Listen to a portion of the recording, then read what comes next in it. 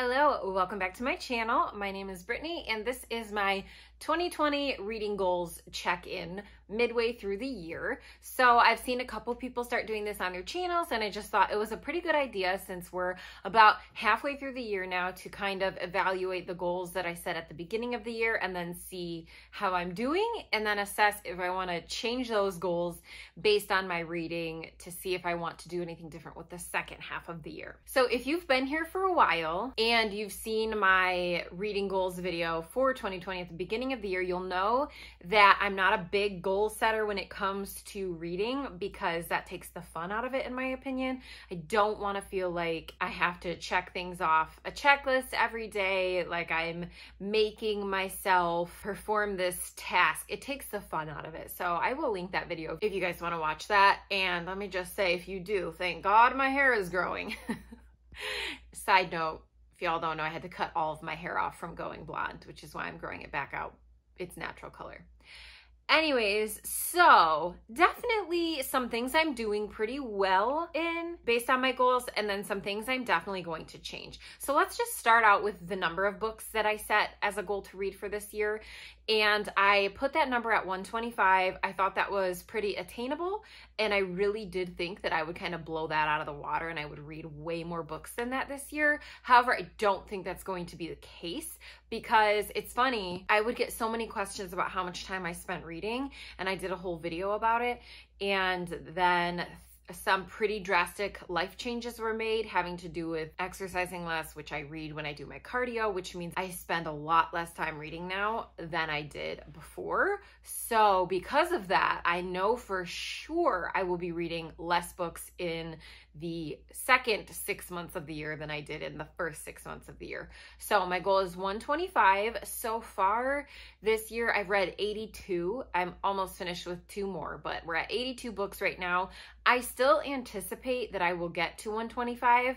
However, I don't think that it will be much above that unless I do get to catch up on some of the graphic novel and manga series that I've been wanting to, which I really do want to. But as far as full-length novels go, I do not anticipate that number being much past 125, and I'm okay with that. I think honestly, my goal will be 100 books for next year because of just seeing the trend in the time that I have to read decreasing. So the first goal that I loosely set for myself for 2020 was to read more Stephen King because he was like an honorary mention in my favorite authors video, which I'm going to update at the end of this year as well because that has just changed quite a bit since I made that list. So for the first 3 or 4 months, I think I read one Stephen King book every month, and I found myself not loving a lot of them, and I did DNF quite a few of them.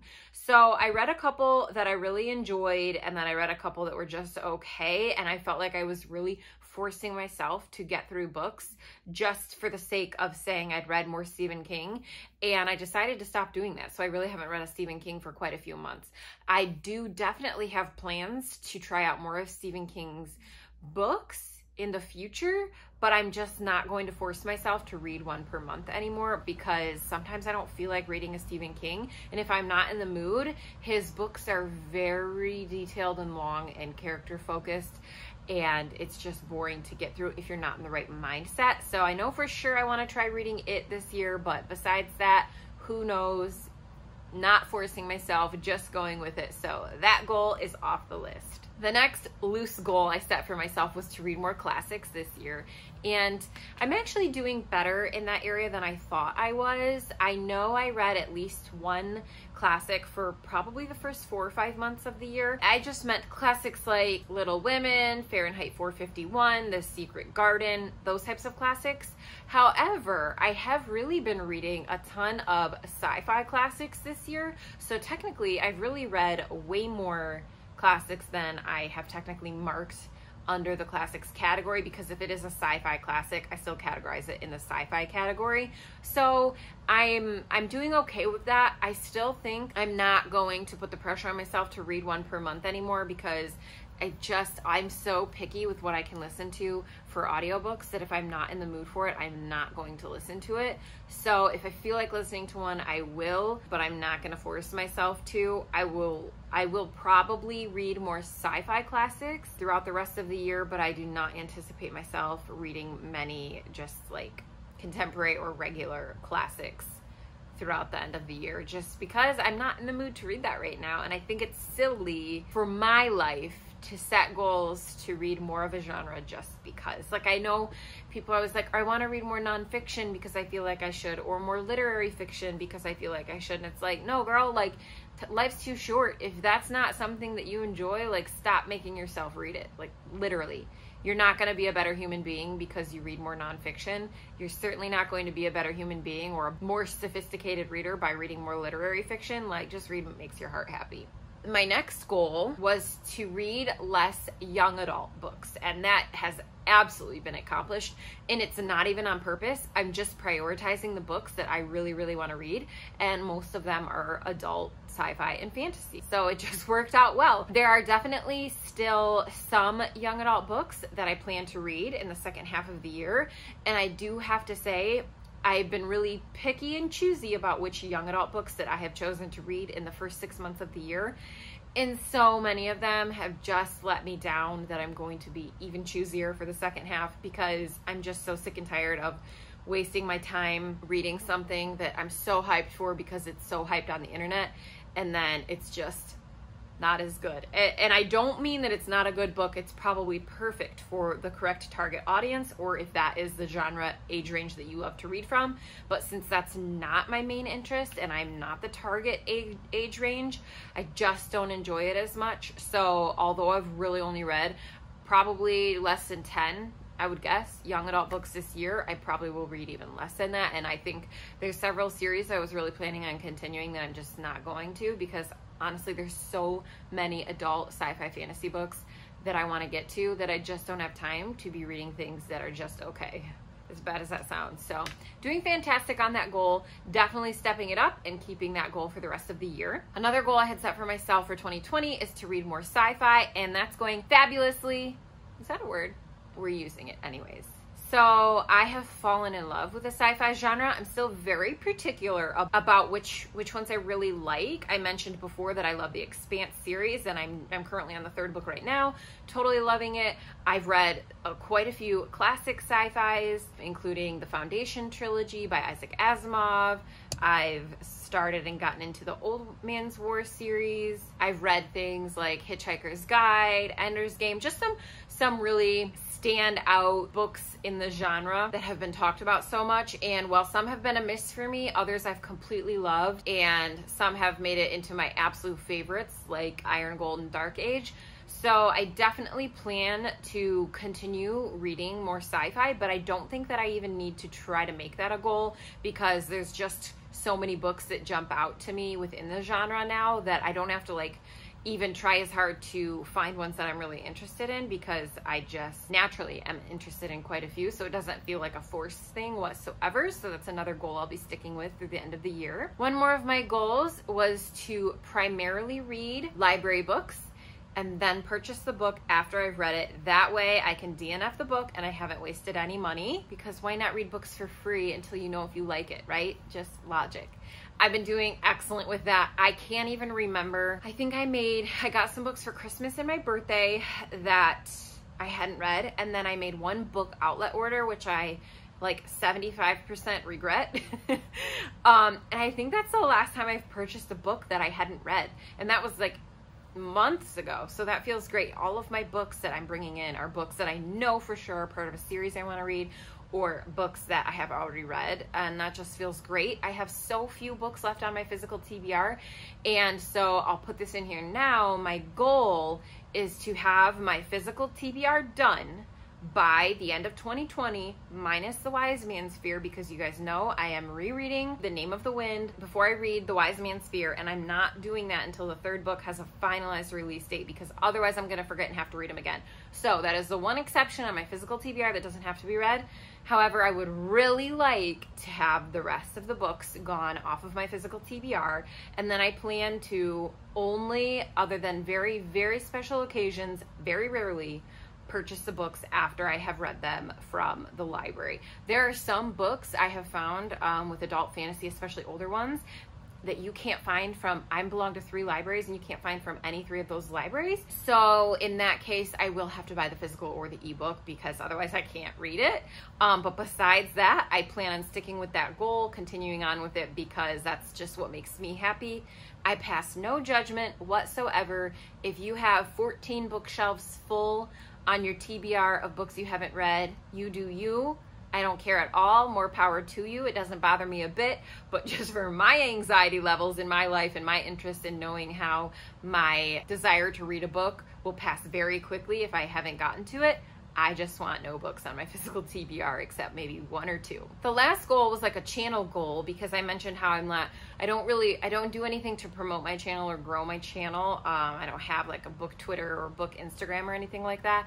And so I'm still okay with that. I want it to be very organic. I never want to like force trying to get people to subscribe to my channel, so I never do. If people find my channel, I'm so happy to have you here, but it's not like a huge goal of mine to just have so many subscribers because I want to be able to talk to you guys and communicate with you guys.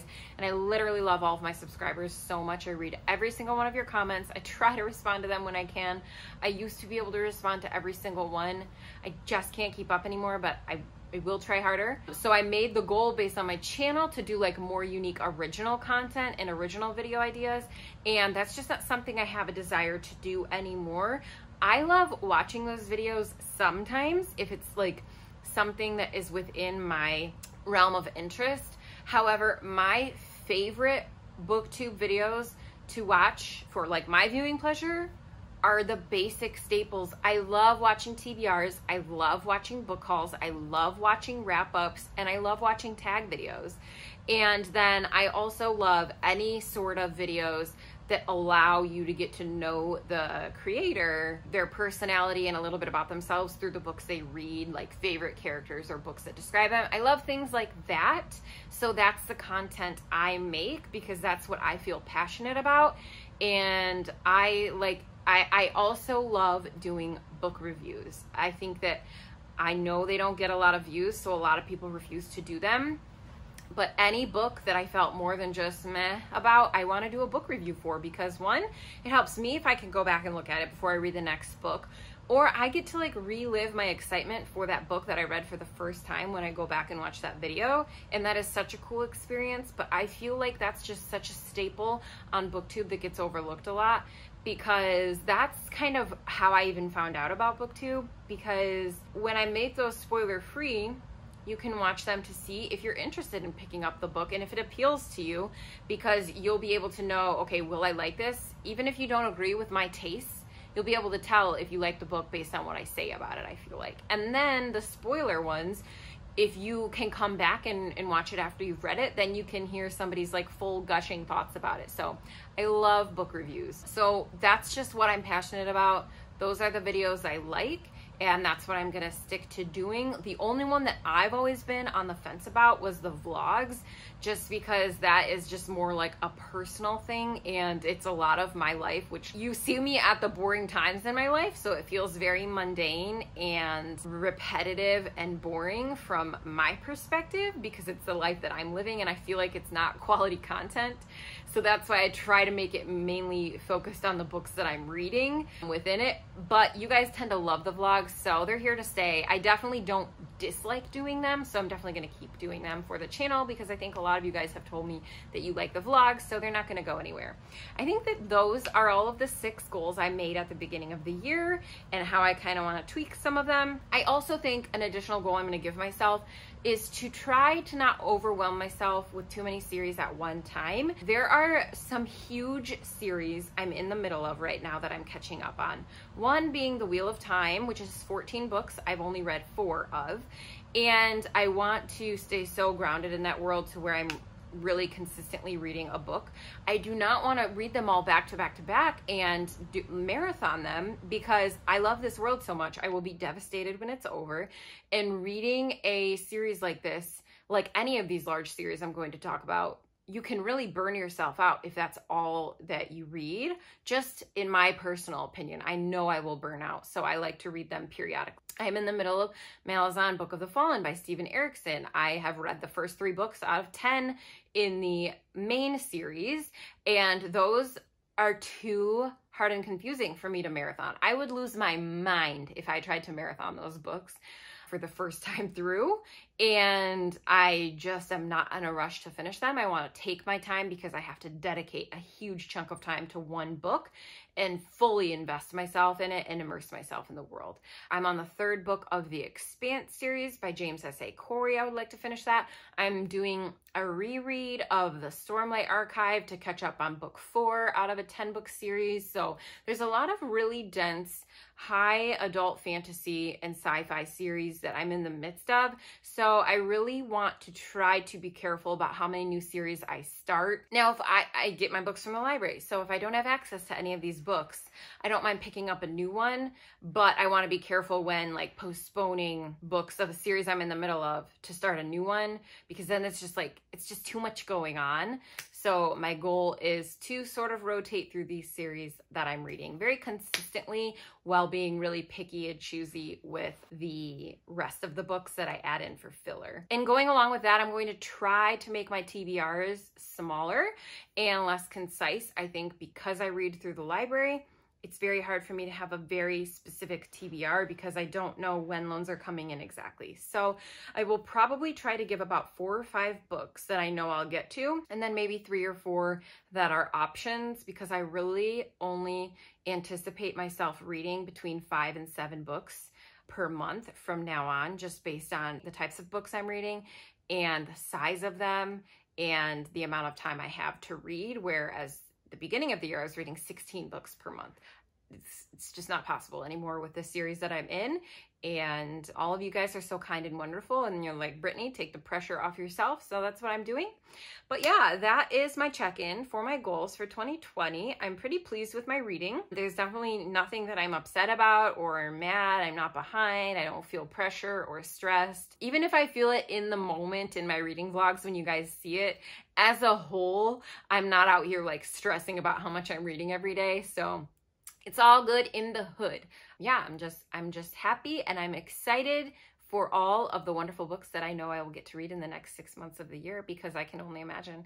I know a lot of people have said 2020 hasn't been a good reading year for them, but I have just read so many phenomenal books, and I know there's so many more to come. So how are your 2020 reading goals going, if you have any? If you guys want to tell me like what one goal is that you're changing and then one goal that you're sticking to, I would love to chat with you guys about it in the comments. So thank you guys for watching, and I will see you next time.